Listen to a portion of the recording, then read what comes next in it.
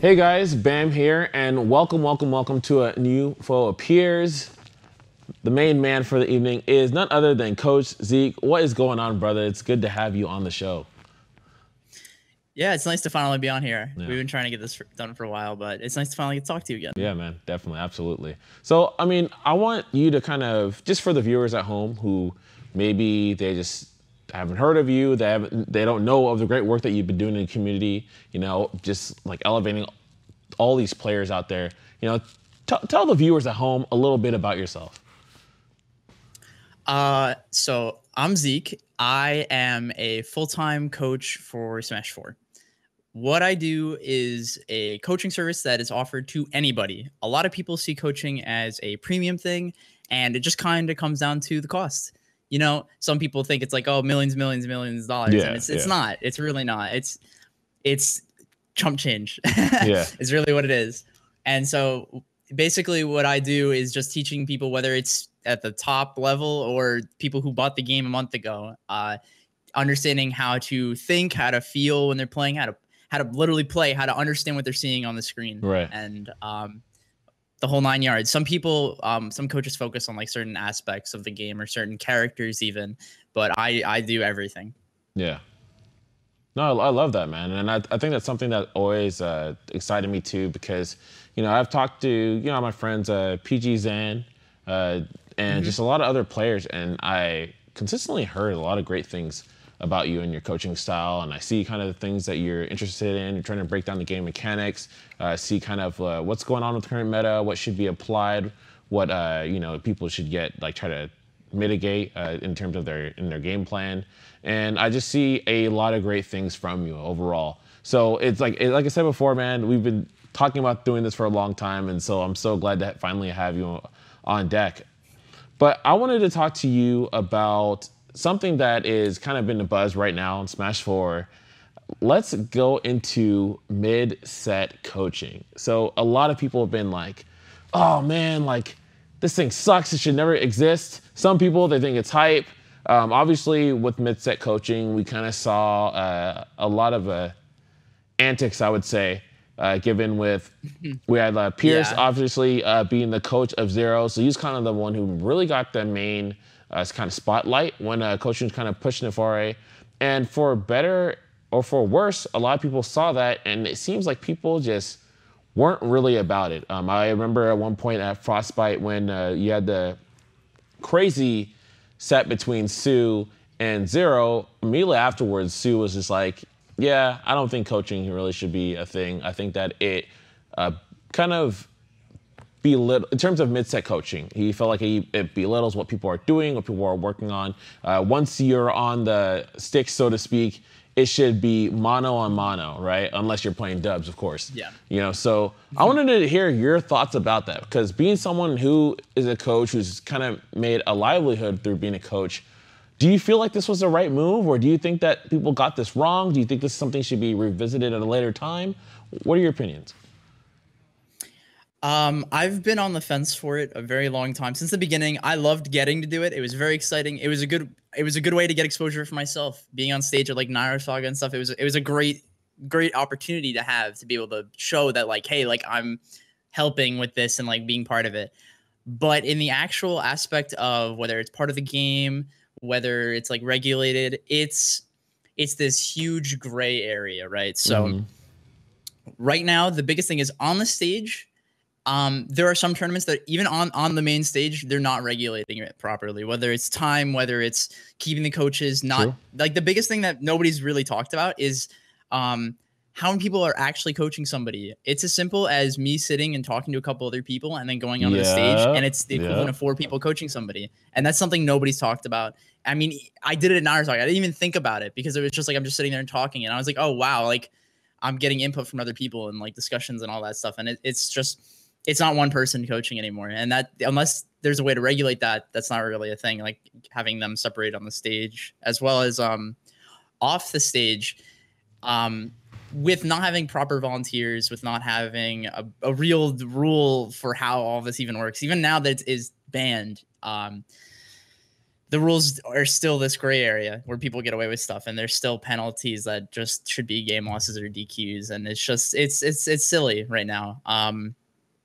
I personally, I don't even like doing it. Yeah. I don't like having to try and compress a billion things into 30 seconds.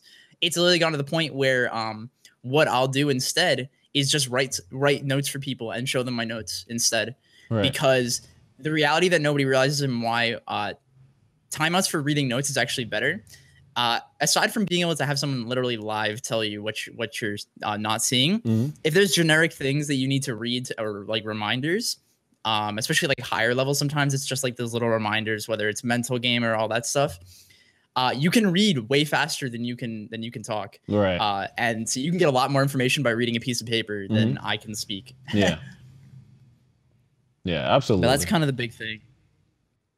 Yeah, I mean, that makes sense. I mean, I think I completely agree with you. From day one, when I saw mid-set coaching, I just remember people sitting around and like, and I even remember one time, I keep forgetting who the player was, but it was a situation where it was top 50 player was playing, and then a top 50 player was being a coach for someone. And literally the guy was sitting there, he's like, I'm not really sure about this matchup. I don't even know why this guy picked me as to be their coach, but whatever, I'm gonna rock it, I'm gonna be their coach. And then, obviously people sat around this person and said, well, you can do this. You can do this in this matchup, you can do that. And before you know it, you go from it being one person in your corner to 50. And that is a very, very real thing. And I'm glad you brought it up, because very few people actually discuss that portion of it. And because some people still think like, oh, well, what do you mean? How can this not be regulated? It's in other sports. It is in other sports, but it comes down to regulations, and it comes down to the fact that you need to have a appropriate foundation in order to make such things like this succeed. Because otherwise, like you said before, there's going to be problems. There's going to be issues that we're going to run into. And we saw it all day, every day, man. And it was very unfortunate. Now, I think it's really interesting to note as well is I do feel in the public eye, for the most part, aside from, yes, you had, player coaches come up and do this stuff. But in terms of like a bona fide coach, the only person that people really saw was Pierce. Now, obviously, some people, I know there's a lot of people really think he's very intelligent in terms of like certain aspects of the game. There's certain things that I personally disagree with some of the stuff that he does in coaching. I know some people like love it. What are your thoughts in terms of him being not so much maybe his actually like coaching skill, but more so how do you think he influenced, whether positively or negatively, just how the whole dynamic of how people perceived coaching as a whole? And be real here, man. So I'm gonna be real here, man. All right, be real, I'm gonna man. preface what I'm gonna say here with this is not in any way a attack at Pierce. This is strictly my observation as well as my interactions with him over the years. True. I've never like been close with him, but having been mostly growing up in New Jersey and playing Smash in New Jersey for years since 2010, 2011. Right. I've met him a lot of times. I've briefly interacted with him a lot of times, as well as interacting with him in Smash 4 now, whether with coaching and all that other stuff. And he is a very outspoken person. True. And he is not willing to tell you that if he disagrees with you, that he thinks you're wrong. And people are very offended by that. And that's a really big thing. And it's kind of just like he does his thing. And if you don't like his thing, then he doesn't care. And, that's just my own personal observation. And like, I get it. Right. But that kind of attitude has definitely formed a bit of a negative stigma for some other coaches. Right. Where people will be like, oh, like that guy's getting a coach right now. Like, and they think that like a bunch of coaches are very like, they put themselves like on a pedestal. Right. And the majority is like, we're not. And even like one of the big things that Pierce has definitely done, that even I learned this lesson, because I made this mistake for like the first year when I was coaching, is I refrain from using we when talking about now. All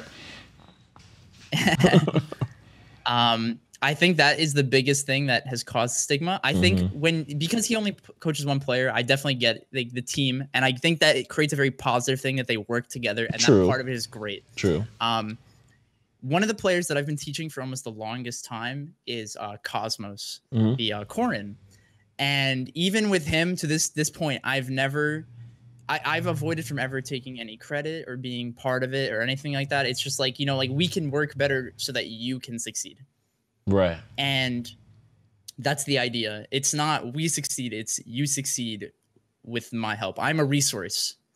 That is all I am. I am a resource that I supply information. I supply psychological advice, what stuff about the game, whatever it is, matchups.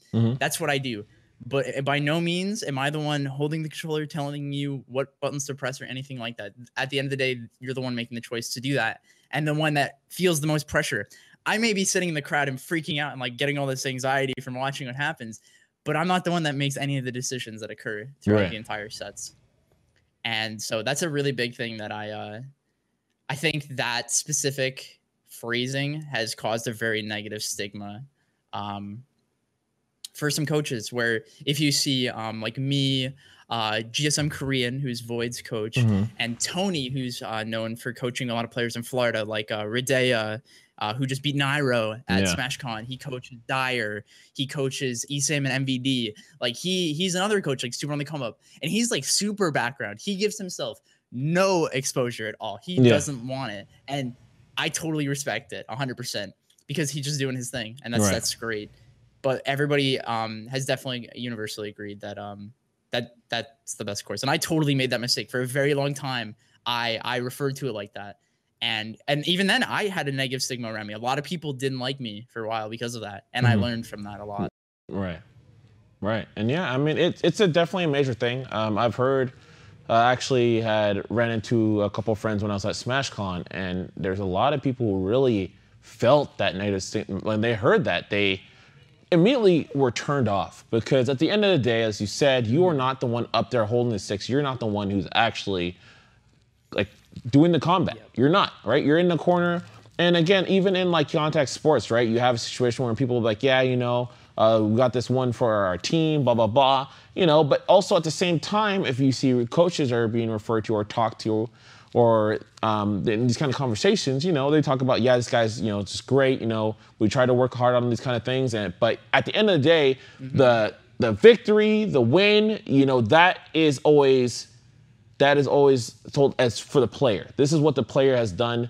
You know, we sat together and tried to pull these resources to get them up to place so they can be able to do what they do. But at the end of the day, they're the ones who have to take the action, and they're the ones who have to get the victory or take the L, depending on what happens, right? But that is what's super important. No, you go ahead. Yeah, it's 100% up to the player to give you any credit as a coach. It is up to them. Right. If they feel like you just were a resource and you just gave them information and like that's it, that's fine. But there's definitely been times where I've coached and a player's been like, I did so much better because of you. Thank you so much. And like they've explicitly told me like I wouldn't have won that set if you didn't coach me, like stuff like that. I've gotten that and it's great, but by no means I don't get to make that choice at all. Right, right. No, I definitely agree with that. And this kind of leads me into the next topic at hand I really wanted to talk about. And that is just what you see coaching as overall. Because there are some people who really want to see coaching, like mid-set coaching, happen. But I also think that people focus a little too much on mid-set coaching and aren't nearly aware enough about the other facets of coaching, the more important aspects of coaching that are really prevalent in our community. And so I want to hear from you yourself, like, what do you think are, like, what is on your priority list in terms of a coach? What are the things that you're trying to accomplish in a general sense to help your players out and just get these guys to, be the best asset you can be for them and get them to the places that they're trying to go to? So the biggest thing is just preparation, whether it's for a tournament in general, and that can be a big thing that I personally focus on a lot is psychology, and that's like mindset. That's how you cope with what's happening in the game. The game we play is very stressful, is definitely the key word. Yeah. It's very easy to get tilted. It's very easy to get caught by something very ridiculous if you're not ready, and you have to be stable enough to cope with that. It's as simple as, as we saw, like, you can lose a whole tournament by side being once at the wrong time. Yep. And that's the Evo killer right there. And that's the reality. And like being able to cope with that and keep going and like whether that's the last game or that's the first game is really, really important to like not let that like destroy you. And that's really important. stuff like that, as well as one of the big things I try to help with, especially for like the S tiers and the A tiers, is like pools. Right now, we definitely have a problem with getting pools out early enough to actually, do that. Yeah. Like pools come out 2-3 days before a tournament, or like sometimes we get a week. So like SmashCon was a week early, and then they were changing for 4 days. So I couldn't actually do anything. But a big thing is definitely like looking and being like, all right, because so many people are so good at this game now, you have to prepare for so many matchups, so many people, True. as well as like understanding just the multitude of things that can come out of a single pool, because 4, 5, 6 people can make it out of a pool sometimes now, and it's scary, and so you have to be ready to play 3, 4 different people easily, and so it's a lot of preparation with that, as well as if it's just and that's usually for like the higher level players. For like the mid level players, it's as simple as just like setting goals, preparing them, making them self-aware of their habits, so that they can go into the tournament mindful and like self-aware. Essentially is the really big key to improving. But a lot of what I do essentially is just preparations, whether it's full-on lessons where I'm sitting with somebody and I'm teaching them concepts, or we're watching through their sets together. Or even I offer like write-ups for people where I on my own go and I watch their VODs and I write up their whole essays on like everything, 4 or 5 pages for like one 8-minute set, like whatever it is. Some people they need that much. Some people they need 1 page of notes. It all depends on the person. And as well as like game plans. Game plans are super important when you're going into a set, and understanding like their bare bones, like whether it's matchup, whether it's how to deal with this kind of player, if someone's like hyper aggressive, whether someone's very passive aggressive and they're patient, or if there's a skill gap and you're like, okay, I have to be mindful of that skill gap and take advantage of that, as well as like whether you're on the negative end or the higher end, like it all depends. So there's a lot of little things to account for, but it's all pre-tournament 100% is what I do. Like I don't even go to a lot of events. I don't really go to anything anymore very often. Every once in a while I'll go and like go to a local and have fun, or like the occasional larger event. Sometimes I'll fly out too. But I'll be at like Shine this year. In 2 weeks I'll be there, but that's really it. Like, because mid-set coaching isn't really a thing. It's all my work consists of pre-tournament preparation. Yeah. Yeah, I mean, that makes sense. Definitely makes sense. I mean, that's going to be the really major thing you're going to be looking at overall, the pre-coaching. And in terms, a lot of people just don't recognize that. They don't realize that these are kind of the major facets of what makes a coach, what truly makes a coach. And I do hope that whether through this video or just whatever people have seen, and obviously through you and all the other great coaches out there, because there's a ton of phenomenal coaches that people don't know about. Yep. And I think it's also a thing too, because sometimes people feel like there's another stigma on the player side, where if you need a coach, then there is something wrong with you. Yeah. Whereas which is, in my opinion, just silly, especially in this day and age, because I think we're in a day and age now where it's not about who has all this information by themselves, right? We're in an age where, because we're in an information age, it's about someone who can take this information and sort through it the best. If you can sort through information broadly, then you can do well. Yep. And that concept is at the heart of, like, having a coach and having these people, because there's all these other assets, like you said. You're being a asset to someone. You are someone who should be used as a resource. And why not use all the resources you can, and then take that information to create the best you, right? Why would I sit there and be like, oh, Duolingo's there, maybe this can help me learn language? Nah, man, why am I doing that? I gotta be a real one. I gotta go straight to the country. Yes, can you learn better straight going to the country? Of course you can. But you could also just go there and not know what you're doing and just get screwed and game over, right? And it's just like, these are the kind of things where people need to look at, where it is okay to take from someone and learn from someone. And it's a beautiful thing, because it can allow you to become the best you. And I think that's what a coach is always trying to aim for, trying to help someone on their path to become the best version of themselves they can be. And I think that's a beautiful thing, and that should be encouraged. So, maybe we'll see like mid-set coaching, maybe it'll return under a different light. But I think the major thing that people should be looking at is not whether or not mid-set coaching is right or wrong, but they should actually really be assessing what is truly important in coaching. Because I think that more often than not, you'll find It's the prep work beforehand that really makes the difference. Yeah, like whether it's the training regimen you use, like Tony, one of his big things that he teaches like training regimens, and he puts people on like the grind where it's like 2-3 hours sitting and watching like every little inch of a VOD, whether it's sitting and muscle memorying out like one specific thing that you need to get down. Like it all comes down to the person and like how they learn best, and that's a really big thing. I definitely think the whole stigma of people being like, oh, like it's dumb to ask people for help, or like even offering people help is something that people look down on to this day. And that again is a very grassroots thing within this community. Absolutely. Having been somebody who came from, I started in FPS. I started in competing in Halo 2 and 3 MLG. Okay. And that was a team sport so you had to teach other people. You had to interact with other people. And that was a very important part of it, was the whole learning alongside your team and from the other team. And when I had transitioned over to Smash, the first thing I learned back in Brawl and PM and Melee was you have to figure stuff out.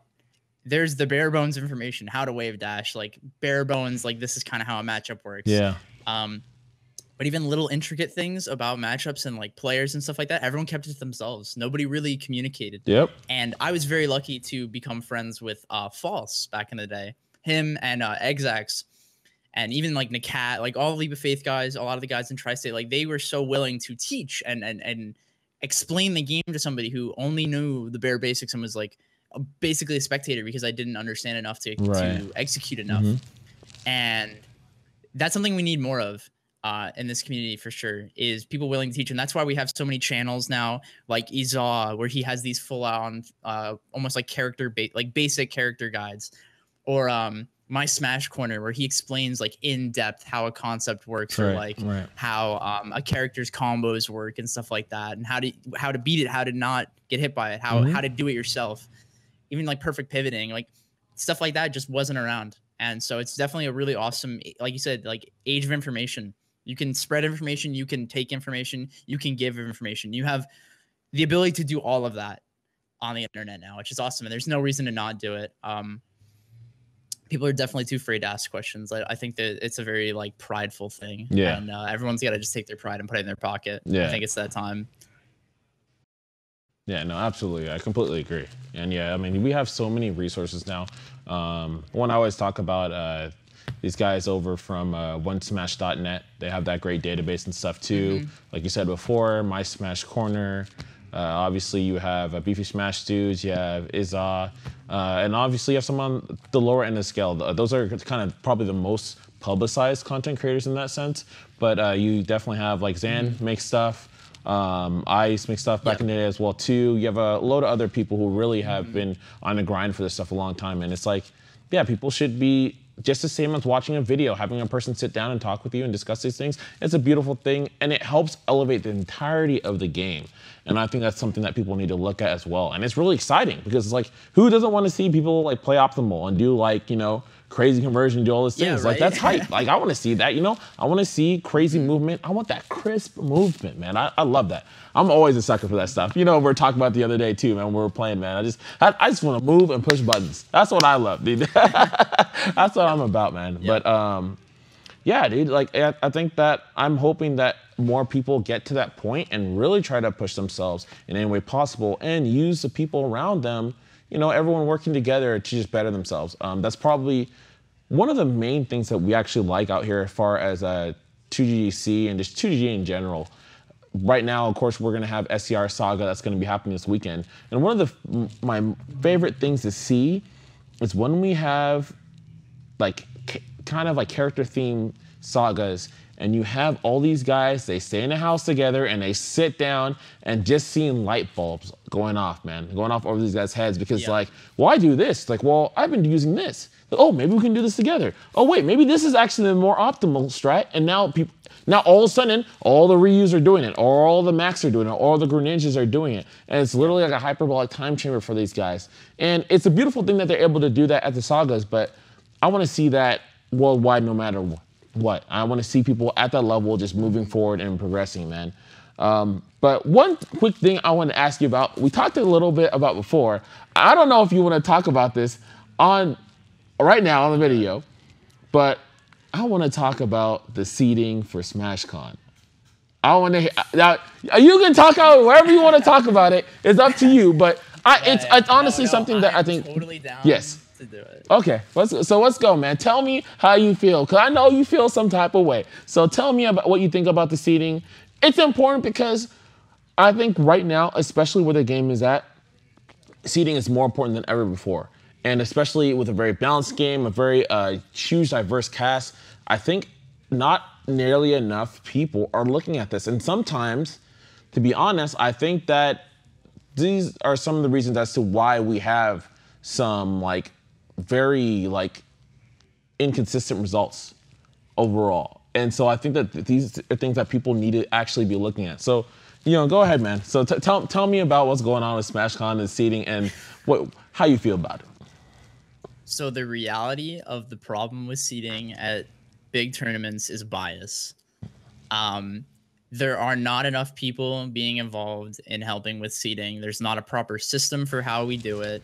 And people just have to suck it up and get help. And whether you pay for it, I mean, I've personally offered to help with seeding and helping with stuff for free, 100%. I'm totally down as somebody to spend 12 hours in one day and fixing seeding an entire S tier tournament just so it's a good tournament instead of a bunch of complaints all weekend. Because especially with SmashCon having stayed at home, it was awful. It was awful to see that. I mean, another tournament where seeding was butchered, and they asked for help and they didn't take it, was DreamHack. Was it DreamHack Austin that just passed? Yeah. I remember. They got their whole thing seeded, and I'm not going to name names or anything like that, of course. But they got the seeding from people, and then they were like, we don't like this. Oh, I think it was Atlanta, actually. I think it was Atlanta. Yeah, it was one of them. I think it was Atlanta, yeah. And they just didn't use the seeding. And then they didn't run their bracket correctly. They had people double eliminate each other, like Mystery and Fatality played twice. Like, that shouldn't happen. That actually should not have happened. And all it took was fixing one thing in Smash GG, and they wouldn't take anybody's help. Like, stuff like that. It's just unfortunate that in 2017, it's so easy to fix these problems. And it would have been something that nobody noticed if they just accepted help. And it's just pride. It's grassroots. It's all these issues put together where people just got to suck it up. And whether you pay for it, whether it's people offering to help you. One of the big reasons why a lot of people come to me and ask for helping with seeding is because I have over 250 students, almost 300 students in and outside of the US, Canada, Mexico. I have a player in the Middle East. I have a player in South Korea. If a lot of people come to me and they're like, is this person good in their region? Or like, are they PR'd because there's not enough information out there? And even then, like, head TOs, you guys gotta put effort into seeding, because you're gonna get pools of 12 people that can get out of a pool, and then you're gonna have pools with one person that's gonna get out, and then bad players. Like, no shots at, like, it's a cool opportunity to have that, but there's a balance that we need to have a good tournament. And if we don't do that correctly, when we have an age of resources with people having their PRs everywhere, with analysts in every single region of people who keep track of all this stuff, there's no reason to not ask for help at all. And I think that's the big thing, is that you just need to hire people to seed a tournament. That's it. And it's as simple as, instead of one or two people doing it and then someone's final say, you need to hire people, like 6 to 10 people, and that's their job. And we need to, like, there's lots of issues with it. The signups need to be shut down earlier, and it's all about money. And like, I get that part of it. So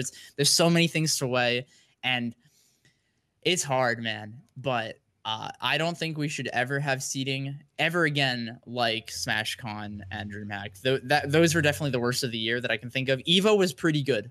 Evo did a pretty good job. Yeah. I can't think of anything else off the top of my head that really stood out. TGG's always been pretty good about it. I haven't seen any issues. There's never been any, like, empty pools, and that's all that matters. As long as there isn't a pool of, like, why is there 14 randoms and 2 players that get out in this pool, but in this pool there's 6 people that can get out? Like, that just shouldn't happen ever. No, absolutely, man, absolutely. And I think that for our side of the coin, we're really grateful to have PG Zen, and then obviously TLTC. These guys have always been on point when it comes to that, and they've actually been always willing to lend a helping hand. I know these guys have been talking to some of the other TOs and stuff as well, and telling them, like, hey, man, like, this is how these things need to be seated. You need to be seating these amount of people at least, bare minimum. Like you can't be, I'm gonna seat at like 30, and then afterwards everything else is just going to be a crapshoot, and I'm going to do whatever. Like these are people who are, yeah, it's true, because you have, it's not just the top 50. You have a least of like 150 people, like 200 people who are like super, super, super hungry and are really trying to make this, trying to make it into the big leagues. And then from there, then you have a ton more who are really trying to be competitive and see how far they can grow. And when they're putting out their this work, and you are not seeding them properly, you are basically disenfranchising all the work and all the things they have done up to that point, because that is what seeding is. It's their rank. It's like you're taking away their rank and all the work they've done because you haven't put enough time and effort into what they're doing. And especially when people are flying to a lot of these major events, not everyone is getting flown out. Not everyone has a sponsor. Even in Smash 4 where we're at right now, like we're still grassroots, we're kind of in this awkward phase, right? We're like in this like adolescence, esports phase where everyone's not making this major money anyway. So it's some of these people, it's either A, they have to pay for their flights, or if their sponsor's paying for their flights, it's 1 out of the 3 they get in the year. So at the end of the day, it's something where people need to look at it and they need to hold us with high regard, because it's unfair for some of these players. It's a shame that we had some of these players, like if you look at Nairo's run, loses run at SmashCon, it was absolutely insane. But it was partly insane for the wrong reasons, because you look at all these things and you're looking at all these players, it's like, what's going on here? Well, and then you look at other sides of the bracket, and then some guys just like off in their free pass and they're doing and then nothing's wrong, because you're having all these upsets happen, you're having all these issues happen simply because the seeding is not being done correctly. Yeah, there's a lot of things, whether it's, this is again no shots at anybody, but like lots of little things that have been issues. Is just communication. The best way I can word this is more competent volunteers. I think we need to have a better system for who can volunteer. I love having the opportunity where we can just be like, hey, who wants to run a pool? But you need to have somebody that knows what they're doing, because there were pools that were fully reset at SmashCon, like from going all the way through to going back to round 2 of a pool and it taking an hour and a half longer, and people having to replay, people getting DQ'd and then getting undQ'd for no reason, or like there's a lot of things that went wrong. Yeah. And we definitely need to get out of grassroots and go, and I'm not saying like go esports, none of that. Like we can't throw money, we can't do anything like crazy like that. Right. It's about being progressive. It's about getting to a point where we want to be better. If you're content with letting something get worse or stay bad, it's going to get worse because it's staying bad. Right. And that's what people don't understand. You have to constantly get better at something because everything else around you is getting better. It's just like getting better at Smash. Everybody's working really hard. If you stop working hard and everyone else around you is working really hard, you might be stagnant in what you're doing, but everything else around you is rising up and you're just going to drop. Yeah, no, absolutely. And yeah, a lot of people think that because people are afraid of change, sometimes they're like, oh, we're just going to stay the same. But you're never truly going to be able to stay the same because, like you said, the environment is moving forward. And so that's something that you always have to be really cognizant of. But yeah, I mean, it's stuff that we need to really move forward on. And I'm sure you and I are going to have many more talks of these natures just because people need to hear these things. And I know that there's a lot of people who are intrigued about kind of the, what's going on behind the scenes, so to speak, with the seating, with the coaching, all these kind of things. And I think that it's great to talk about this and have a platform for people to discuss these things. And most importantly, obviously the viewers at home, so they can hear these things themselves and kind of, recognize what is going on in the scene they love and enjoy. I mean, otherwise you guys wouldn't be here watching.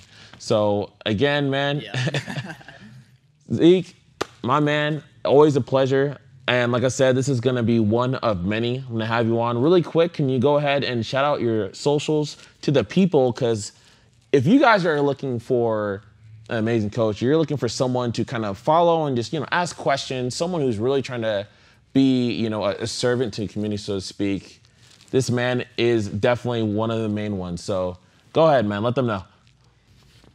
My Twitter is @Zekehere, ZekeHERE.